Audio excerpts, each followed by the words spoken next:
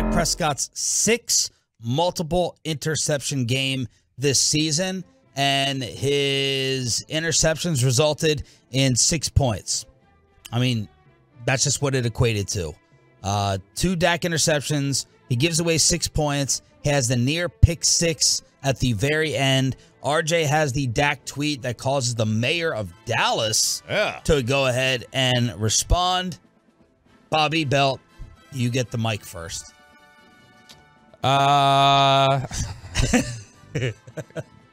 Quarterback wasn't good enough. Offensive coordinator wasn't good enough. Head coach wasn't good enough. That's where the game came down to me. Okay. And for the love of God, get a second receiver in here. Okay, well, let's divvy up that pie then. I'm not going to let you off that easy. Okay. Divvy up the pie of coordinator, weapon, coach, quarterback for yesterday. Weapon is more just kind of a generalized, you need to get another one. That's, I'm not, we're what, this is game 20 or week 20 of the NFL season? Like, I mean, that's just in general a gripe that's existed all season. So I'm not going to like blame that for yesterday. I'll go... I think it's pretty close. 33. Wow. Okay. Wow. Probably a little more Dak. Okay. Little more Dak, but very little. How could McCarthy be equally to blame than the way Dak Prescott played? Because the game management was awful in the final 20 minutes when you needed it the most. It was bad. You go for it on 4th and 5. You go for it on 4th and 8. You maybe go for it on 4th and 10 before the 2-minute warning. The 4th and 5 is ridiculous.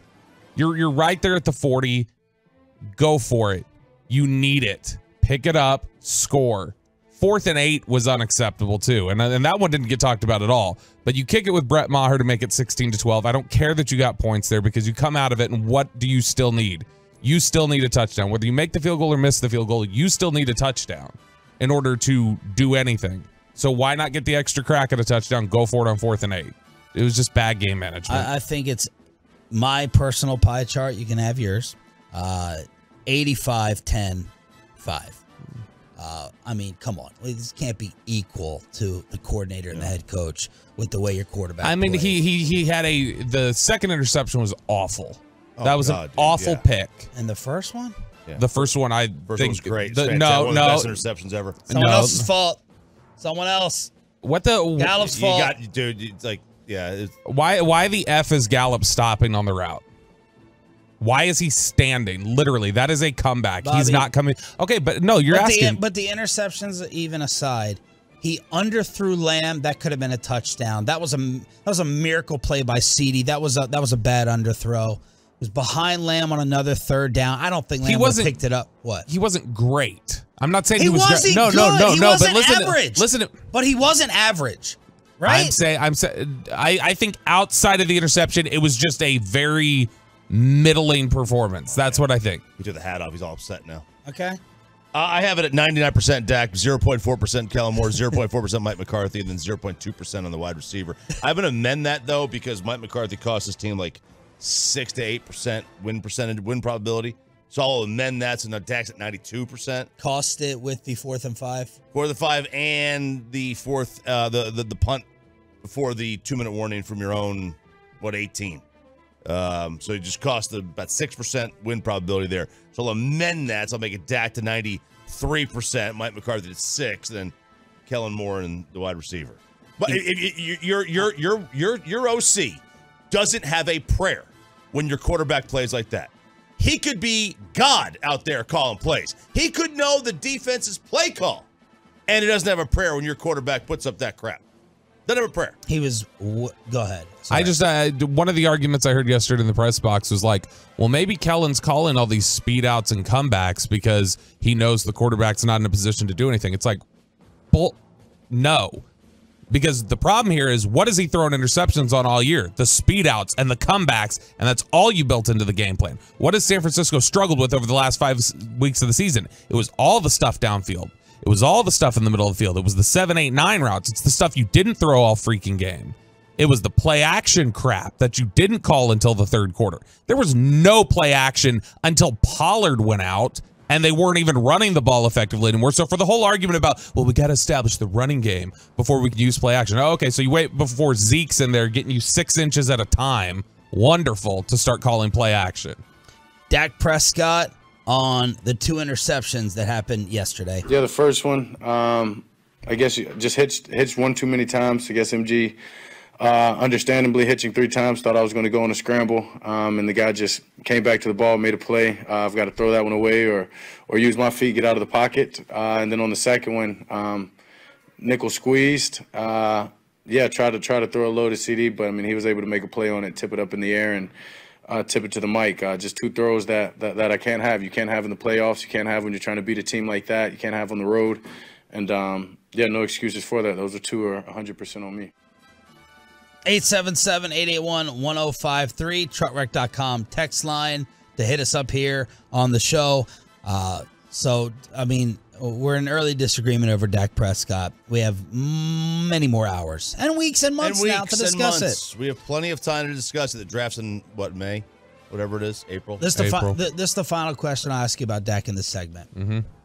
Have you changed your mind about him being the guy whatsoever as we sit right now? No. You're stubborn, man, Bobby Bell. I'm not a stubborn man. I think you look at some of these performances, like even these multi-interception games that we've had, like Jacksonville and stuff like that, he was playing well in those games. And the peripheral statistics say he was playing well in those games.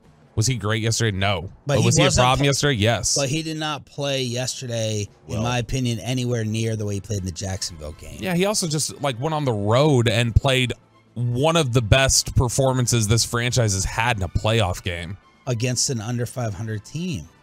Against a solid pass defense. Against a pass defense that a lot of people say is secondary that's better than San Francisco's. Look, he did play an all-time game last week. No one can say that he didn't. Nobody could. But Sean's right. That was an under 500 team. That was a team where Dak knew that there was all he had to do was put up X amount of points. They were going to win that game because Tampa can't score. And all he had to do with this was put up 20 points.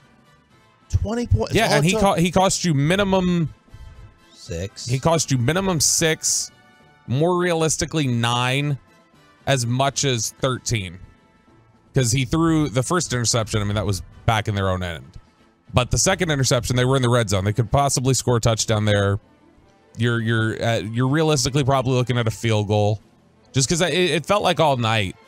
It didn't matter. And I think I texted you guys this. It was one of those things where even whenever they drive into San Francisco territory, it's like they're not coming away with points. It just felt like they weren't coming away with points. It also felt all night like one of these games where, and I said this to somebody at one point, you remember I think it was Micah hit Purdy's arm and Donovan Wilson, it changed the trajectory of the ball and Donovan Wilson flew by it, but it almost was there. It's like, that's the night it's going to be. It's going to be the night where San Francisco is going to catch all those and Dallas is going to miss that one. Deron Bland's going to drop the one near the end zone. Trevon Diggs is going to drop the one near the end zone. It just felt like that night where the bounces are going to go to San Francisco, and it felt to me like even in the second quarter, like this was a game they were going to lose. Star down to Trevon Diggs. That was a soft effort on that Kittle catch. I can't even look at the Kittle catch because I know he gave his little WWE reaction afterwards and his bobble as he's sitting there playing with himself. As he ended up with 5 for what? 95, both playoff career highs. He could have lit him up on that play. That ball hung. That play hung in the air for so long, and somehow Trevon Diggs, who has been criticized around here for his tackling, completely whiffs any type of contact, in my opinion. Doesn't allow that 30-yard completion to take place, and he could have made up for it with the interception, his specialty. After that, he drops the interception. He totally wusses out on the Kittle play. Big, fat, humongous star down for Trevon Diggs. I'm disgusted by the Kittle play. I'm not going to lose my mind over the dropped interception because it was a tip ball, so you had to change your hands really, really quick. And even though he's got great hands, that one kind of got to his breadbasket more. It handcuffed him. The Kittle play, you're spot on. My Lord. Okay. That's a soft play, man. I'm sorry. What do they call it? El Matador? That's what he is. He's a matador out there. Just put put a red cape on him and Trayvon Duck. Yep, something like that. Trayvon Ducks. That was bad. That was bad. You have to. I mean, I get it. Kittle's got size on him, all that stuff. Like, he's not going to sit there and, Kittle's concentrating on the ball. Dude, you could have lit him up. I mean, you could have separated. You could have separated the ball. You could have separated his shoulder. Hey. I mean, I can't talk about that. Don't you talk could have about separated everything. Like, he was there. Like, you could have lit him up. And they didn't. He completely whiffed. On purpose. On purpose. There's no way you could convince me that he did not miss him on purpose. Not a chance. I mean, that was a football play. That's one of those plays that in 1978 would have been on a TV commercial for how much they would have lit him up. It is on a commercial now, that XFL one on the sideline. Yeah. I think that's the league. So he drops the interception. They have a 3rd and 9, and you have Donovan Wilson tackle Kittle.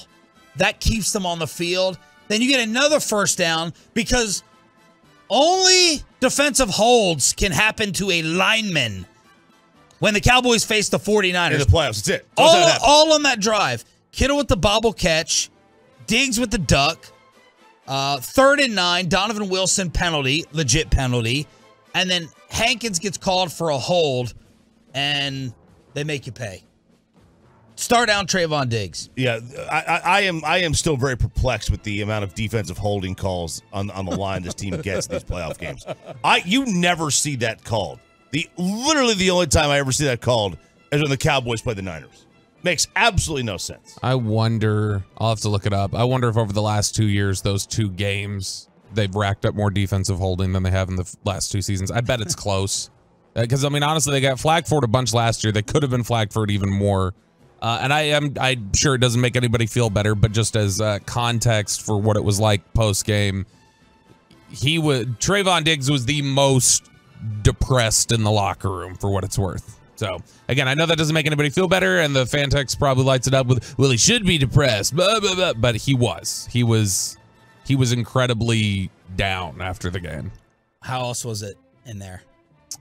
It's funny. I saw Mac Engel, and Mac was saying, and the entire time I've been around the Cowboys, he's like, this is the fastest a locker room has emptied out. I followed Jerry with his walk-off. We saw you on TV. And by the time I came back, the locker was empty except for, like, Dak and Zeke. And Dak was going to go to the podium. And so it emptied out really, really fast. But walked to the locker, everybody pretty stoic.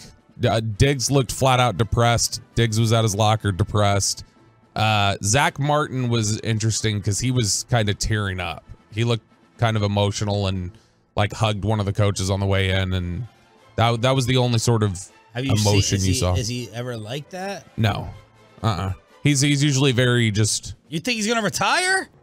I don't know. It's weird. He I don't know what it was. It's just it was a very weird reaction. It may just be I'm a veteran. I don't know how many years I have left, and this was I thought we had a really good shot. And it's just it was kind of an odd reaction. He looked like he was tearing up, and that's not like him.